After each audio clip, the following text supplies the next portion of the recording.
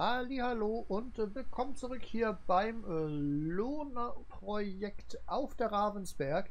Ja, wir sind ja hier auf der 19 am Dreschen gewesen. Und wieso habe ich jetzt keinen Zugang zu diesem Land? Oh, hat er den Auftrag etwa schon jetzt abgegeben? Ah, den hat er jetzt schon als abgeschlossen. Gut, dann kann ich das nicht mehr ernten. Macht auch nichts. Das heißt, wir können hier einmal, oh, vorsichtig, das zusammenbauen. Auto, du musst mal kurz warten, bitte. Ich muss hier einmal ein bisschen rangieren. Stehe immer noch nicht gut. Na, bleibst du stehen? Bleibst du stehen? Ja, du brauchst nicht zu hupen. So. Dann können wir den Kollegen nämlich zum Shop schicken. Das hatten wir ja so gesagt. Der soll ja das Motor-Upgrade bekommen.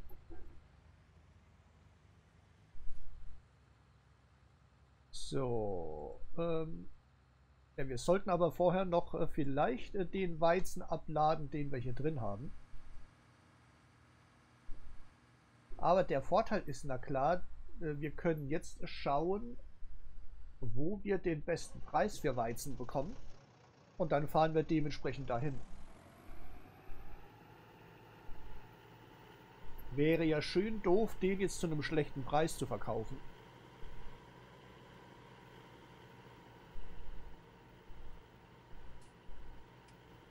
Da schauen wir mal. So, Weizen. LGH Langheit. Okay, da hat sich das dann doch erübrigt, ist derselbe Verkaufspunkt. So. Aber bis wir abgeladen haben, kann der schon mal ganz gemütlich zum Shop fahren. Ja, und wir kassieren eben noch mal ein wenig Zusatzgeld.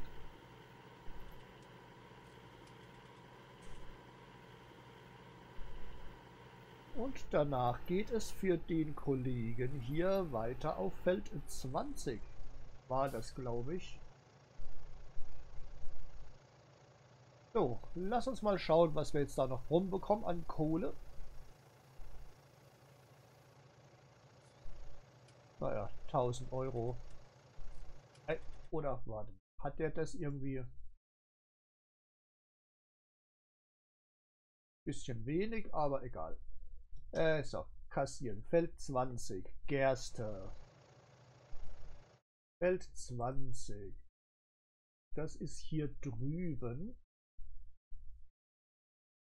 Ich weiß, dass wir irgendwo hier schon einen Kurs haben. Das heißt, wir ja, wo bist du? Na, du bist noch nicht so weit. Dann fahren wir schnell selbst rüber. Weil da würde ich dann gleich in Richtung Feld 20 auch Autodrive-Kurs einfahren. Damit der Bereich da drüben dann auch einfach schon mal erschlossen ist, was eben die automatische Streckenführung angeht. Oh, guck mal, wir haben 43.000 Euro auf dem Konto. Das kann sich durchaus sehen lassen.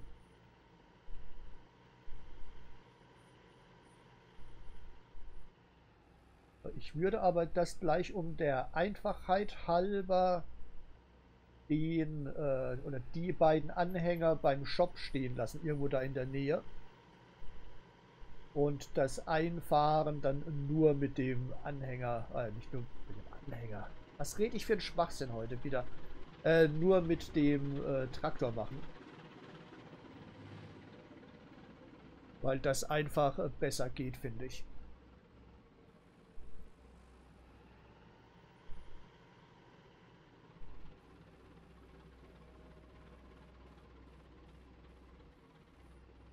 Also wir haben hier schon mal die Reinfahrt. Muss jetzt nur mal gucken, wie weit wir. Wir lassen die Anhänger mal hier stehen. Genau, das geht nur hier. So, das heißt, wir würden jetzt hier anfangen. Dann machen wir hier gleich die Verbindung ran. So. Wir müssen bis zum Kreisverkehr und von da aus die erste Ausfahrt nehmen. Ja, guck mal, oh, hier haben wir, ne, hier ist nur rein, das heißt, wir machen hier weiter.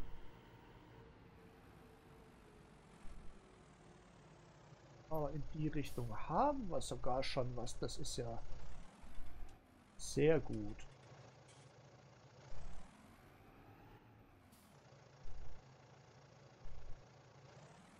So, das heißt, hier rum kommen wir schon mal.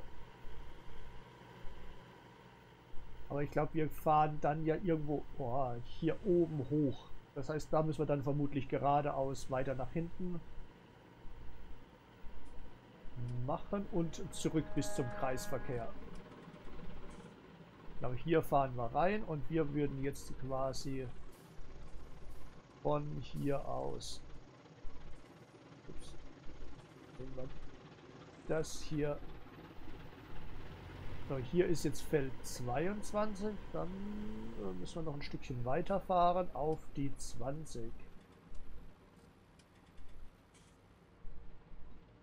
Das sollte ja dieses Feld da sein, was ich da so sehe.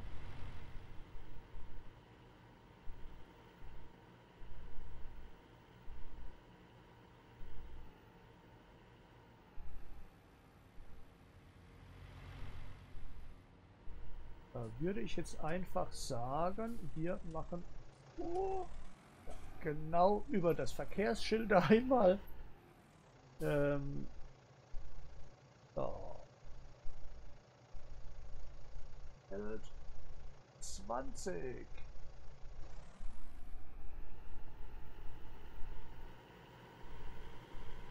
Und wieder zurück. Weil dann können wir gleich schon mal den Drescher losschicken. Wir können den Traktor dann losfahren lassen, damit wir die Anhänger dort abgestellt bekommen. Beziehungsweise wir lassen erst den Traktor losfahren und danach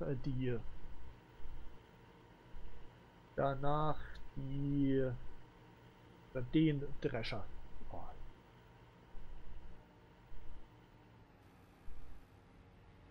Weil der Drescher halt wenig langsamer ist.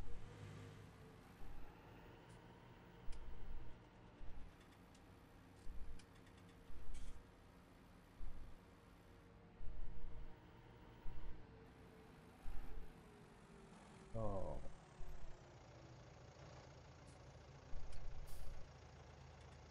Jetzt nicht gucken. So. Stückchen weiter. So.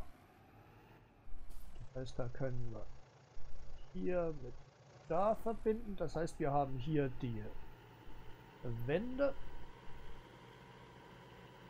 Jetzt geht es hier noch mal weiter.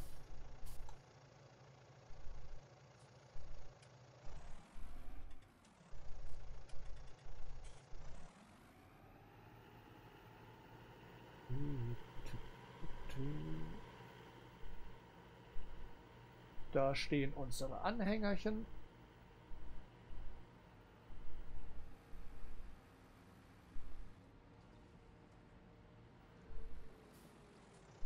So. Und ups. Den Punkt. Und ich brauche den hier. So. Das war das erstmal. Dann würde ich sagen, jagst du schon mal da hoch, bitte? Das brauchen wir nicht mehr.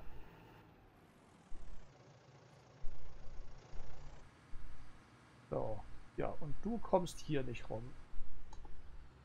Ja, ist auch alles ein bisschen hier.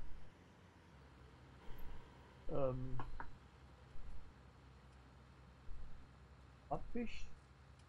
Ne, habe ich hier nicht mehr drauf. Ich glaube, ich brauche mal ein bisschen Power.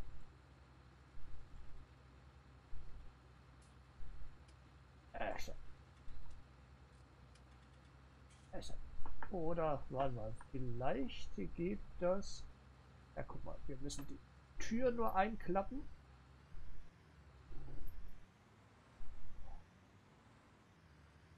Es ist einfach viel zu eng hier. Oh. So, jetzt aber, oder? Kommt da nicht wirklich gut rein. Aber es wäre doch gelacht. Guck mal. So. Ja, jetzt müssen wir schauen, wo ist die Werkstatt oder der Werkstattbereich. So, machen wir den mal kurz weg. Das sieht gut aus. Jetzt bin ich ja mal gespannt, was das uns kostet. 27.000. Eieieiei. Aber wir brauchen es. Wir brauchen die Power. Nützt nichts. Nützt nichts. Dann wird das erstmal noch nichts mit der Spritze.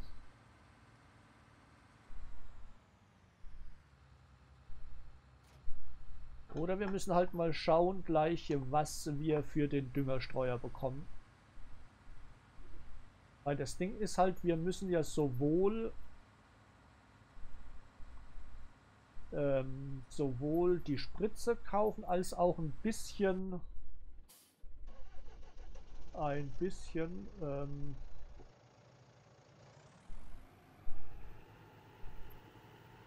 Pflanzenschutz. Mann, manchmal fallen einem die Worte nicht ein, die man sagen möchte. So, die Anhänger stellen wir schön hier ab.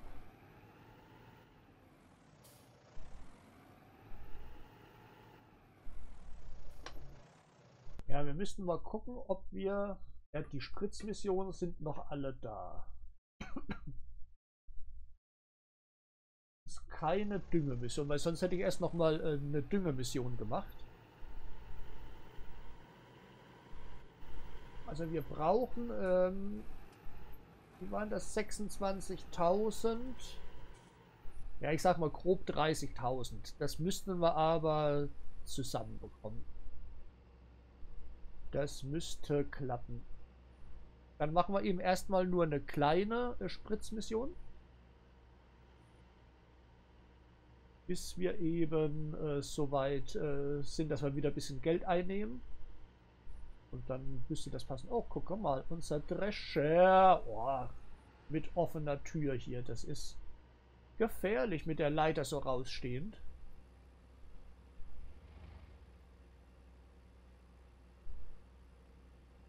Aber der kann im Grunde gleich anfangen zu arbeiten. Sobald er angekommen ist, machen wir den Start klar.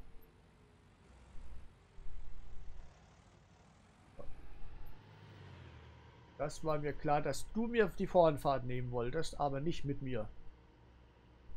Nicht mit mir. So.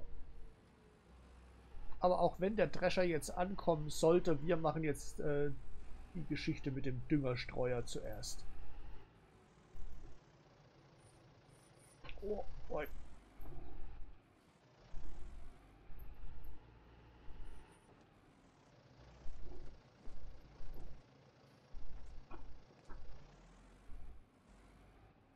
So. Zack. Gut, da ist jetzt noch ein bisschen Dünger drin. Aber den würde ich, wenn, dann mitverkaufen. Ich glaube, da gibt es sogar noch extra Geld. So, der Mega ist oben angekommen. Also wie gesagt, wenn wir über 15.000 bekommen, ja 17,8, komm, weg damit. Den weg, das heißt, wir kaufen uns jetzt, warte, wir machen das anders. Wir holen uns, Pflanzenschutz kostet 2,4. sind 2000 Liter. Da haben wir jetzt noch 32.000 Euro übrig. Und für die kaufen wir, geht nicht, 18 Meter, ja, passt aber. So, das heißt, wir haben hier eine schöne Querneland 18 Meter Spritze, die wir irgendwann noch aufpimpen können. So, aber in der Zwischenzeit kümmern wir uns schnell mal hier drum, dass der Kollege hier einfach loslegt mit seiner Arbeit.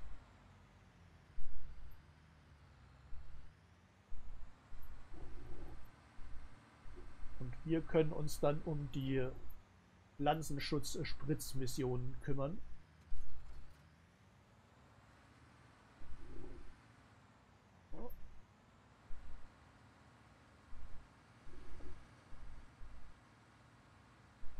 Nur einen Kurs machen schnell. Oh, wir fahren aber hier mal ein bisschen weiter rein. Das da, Kursgenerierung, Feld 20. Machen wir mal 4 Vorgewände. Sicher ist sicher. Speichern.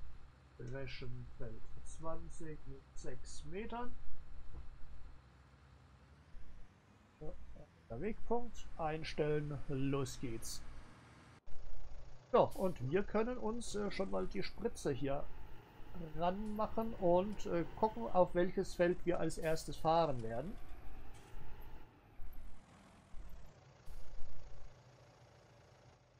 So, schauen wir mal. Die 42 wäre zum Beispiel 35, 30. Die 22 ist das große Feld. Das machen wir na klar nicht.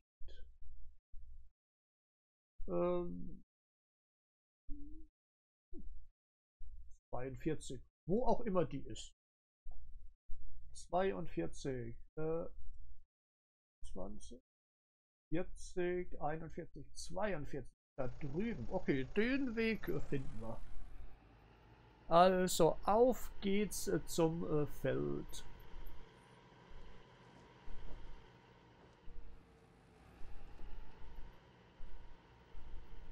Irgendwie da oben rüber. Wir fahren da vor der Brücke praktisch geradeaus, nicht links auf die Brücke rauf. Jo, du kommst hier aber auch ums Kurvchen gerast. Nicht übel, nicht übel. Ja, Schiff, halt deine Hupe aus. Gucken wir mal, ob wir das Feld noch erreichen. Und danach werden wir dann auch Feierabend machen.